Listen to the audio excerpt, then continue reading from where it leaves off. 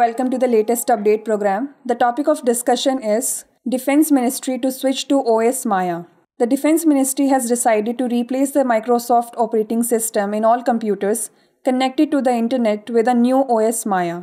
The development of Maya OS started in 2021 after India faced several cyber attacks from foreign actors that targeted its critical infrastructure and defense systems.